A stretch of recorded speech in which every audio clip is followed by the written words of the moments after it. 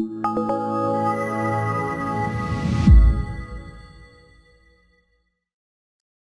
this video, we're going to discuss chemical reactions and chemical equations. So here is an example of a chemical reaction. On the left-hand side of the reaction arrow, we have our reactants. These are the two compounds or compounds and elements that get together to produce what's on the other side of the reaction arrow, which is the product. And then the arrow means reacts to produce. So here we would say that hydrogen and oxygen get together to produce water. In order for the reaction to be mass balanced, and there will be another review video on balancing chemical reactions here in a second, we would have to have some coefficients. And the coefficients mean, or moles of molecules. How many molecules? So this would say that 2 molecules of hydrogen would react with 1 molecule of oxygen to produce 2 molecules of water. Okay? And these numbers in yellow, again, they have a name, and that name is coefficients. Okay? And the orange numbers that I'm going to box here in red, these are subscripts. And those subscripts state that, for instance, in the compound H2, or the element H2, 1 molecule of H2 is 2 hydrogen atoms, and this line represents the covalent bond between the 2 hydrogen atoms. This 2 means that in 1 molecule of oxygen, there are 2 oxygen atoms, where again, this line here represents the covalent bond, and actually in this case there is more than 1 covalent bond between these 2 oxygen atoms. And here when we're talking about water, water would be 1 oxygen that is bound to 2 hydrogen atoms. And so this subscript is talking about how many of each atom are in 1 molecule, where the yellow numbers, or the coefficients, are discussing how many molecules or how many sets of molecules there are that react with another set of molecules to produce a set of products. So we could easily say 2 molecules of hydrogen would react with 1 molecule of oxygen to produce 2 molecules of water. Or we could say that 2 moles, and a mole is a unit that's similar to a dozen, wherein a dozen equals 12, a mole equals 6.02 times 10 to the 23rd. So it's a very, very large number, but we'll use it exactly the same way that we would use a dozen. So just like we could say 2 molecules of hydrogen react with 1 molecule of oxygen to produce 2 molecules of water, we could also say that 2 dozen hydrogen molecules react with 1 dozen oxygen molecules to produce 2 dozen water molecules. Or we could say 2 moles of hydrogen molecules react with 1 mole of oxygen molecules to produce 2 moles of water molecules. So all of those things are basically, it's the same concept. You would use a mole similar way that you would use a dozen. It's just a grouping, and it's a very, very large number because atoms and molecules are very, very small, and so we need a very, very large number to do this. The other term for a mole is Avogadros number, and the way that Avogadros number came about, it takes 6.02 times 10 to the 23rd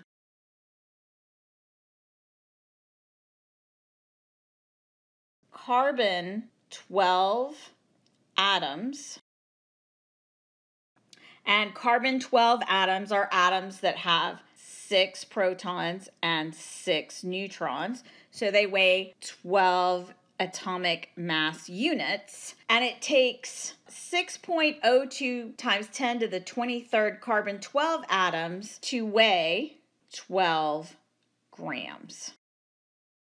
So that's where that very, very large and slightly weird and awkward number comes from, is that we picked the most common isotope of the element that's most common in biology to determine a number of atoms that would make the atomic mass number, or the average atomic mass on the periodic table, the same in atomic mass units.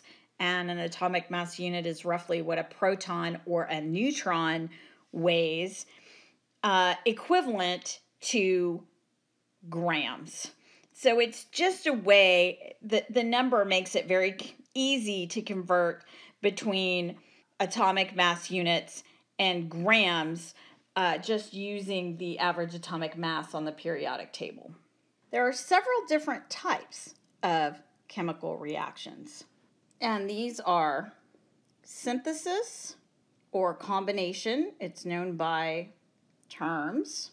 And an example of a combination reaction or a synthesis reaction would be the one that I had written down earlier, that 2H2 plus 1O2 will react to produce 2 H2Os. These reactions are characterized by multiple reactants forming a single product.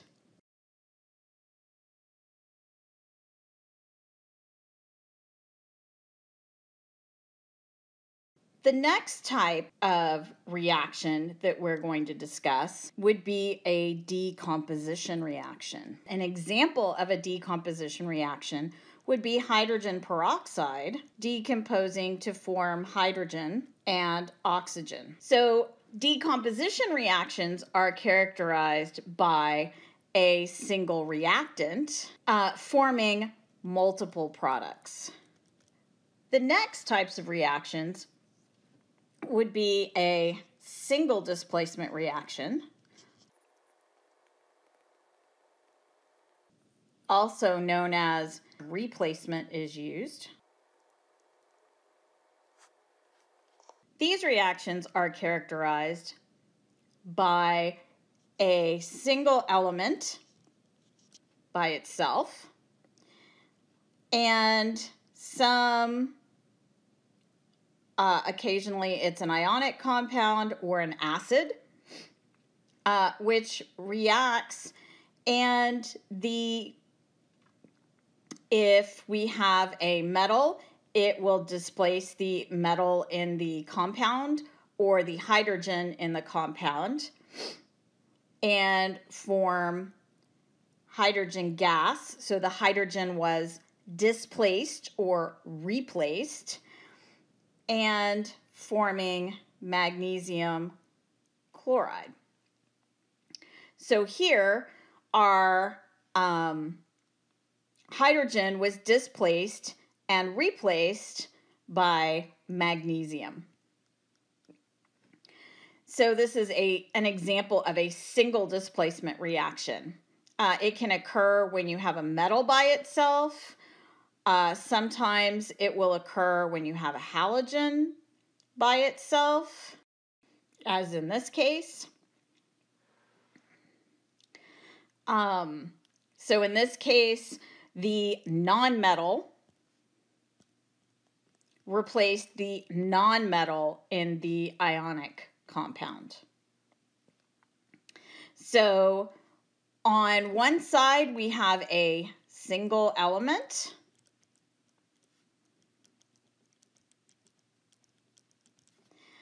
And then on the other reactant is an acid or ionic compound. Acids are characterized by having a hydrogen as the first element in the chemical formula. And we'll have a discussion over acids and bases in another video. And they produce an ionic compound and another single element. The fourth of the 5 types of reaction is a double displacement. In these types of reactions, we will have 2 ionic compounds which react to produce 2 different ionic compounds. And a characteristic of this is that the metals will swap partners.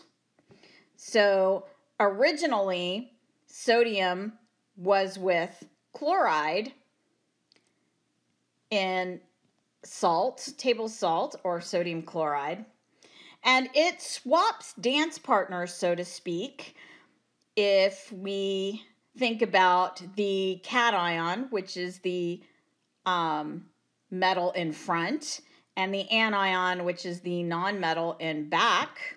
The metal will swap places with the metal in the other compound, and this will form from sodium will react now with this polyatomic ion, or a covalently bound group of atoms that has a charge. And then the silver swaps places so that it takes on the ion that originally was with sodium.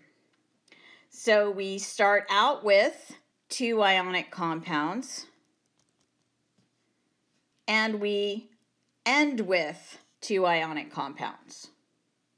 The last of the 5 basic types of reactions is combustion.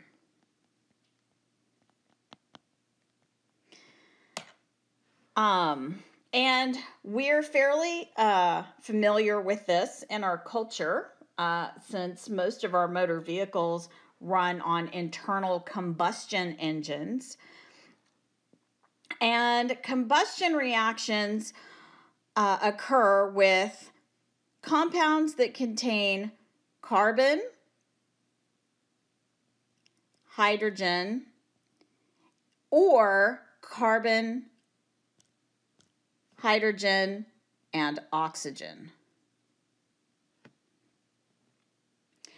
And so this could be compounds like methane, which is CH4, or ethanol, which is C2H6O.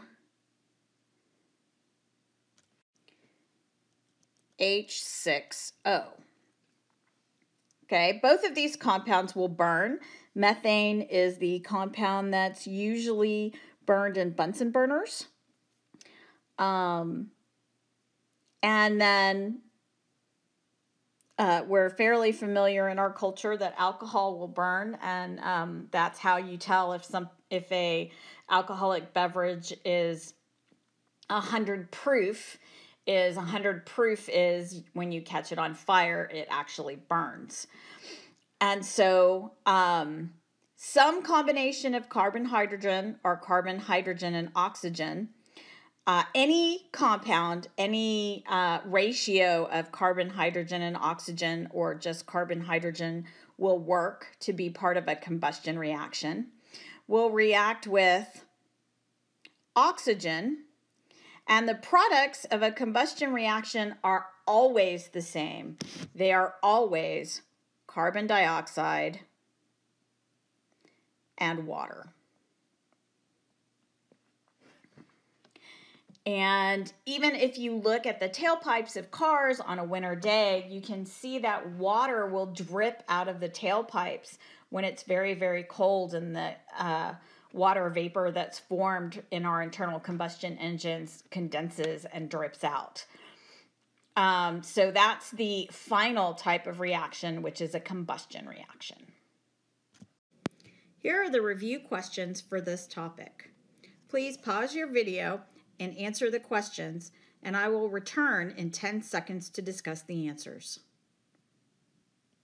For this chemical reaction, you'll notice that we have a single reactant and multiple products. That is a decomposition reaction because sodium carbonate is decomposing to form sodium oxide and carbon dioxide. And as I mentioned in the previous explanation, when explaining number 2, the compounds on the left side of the reaction arrow are reactants, and the compounds on the right side of the reaction arrow are products. So if I was going to identify the reactant of the chemical equation, it would be Na2CO3, or sodium carbonate.